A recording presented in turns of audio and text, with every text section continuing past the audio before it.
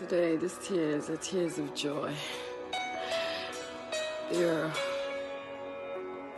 a grateful reflection of my past.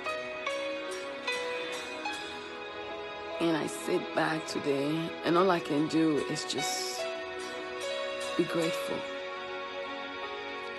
And this part I share because I'm trying to give hope to a lot of mothers out there, both married and single mothers, that no matter what you go through trying to take care or raise your kids, you have to always find that inner strength to move on.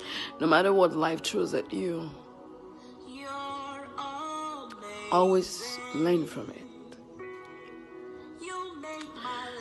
And always channel your love to your children.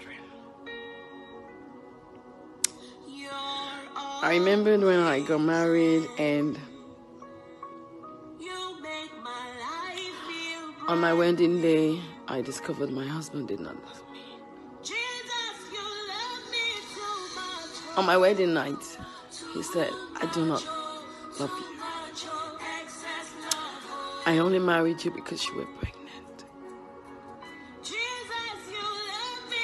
And I gave my life to Christ again. And I held on because I just could not walk out of a marriage I just got into. And I decided to have my son in church. And I did have him. The Redeemed Christian Church in Etere, Moshe.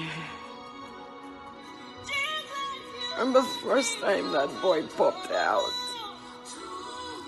every pain I felt, every sadness, every guilt, every blame, everything just away. It went away because I put all the love in that boy, Festus. And I loved him with all my heart. And I never extended any hate to him.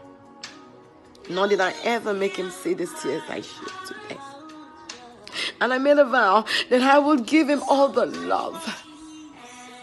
Because he did not beg to come to this world. He did not beg to come to this world. I brought him into this world, and I will take care of him.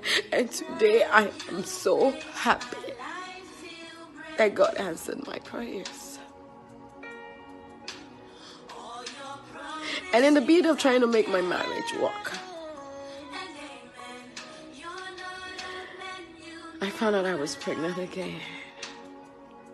And this time the situation was even more worse. It was worse because my husband was, he was gone even while we were together.